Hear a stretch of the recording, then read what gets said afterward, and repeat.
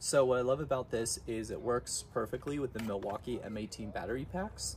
So if you're in Milwaukee tools, M18, this is a great option because you just stick your batteries on. In order to use it, there is a on and off trigger here, but there's a safety. So you have to pull this up and then click it and turn it on. There is only one speed. If you want to change these, you push the tabs in on the side and pop this out. Then you can pop the other one in. This is the hedge trimmer option, so I'll show you how it works. So you turn it on, you just go to trim the branches.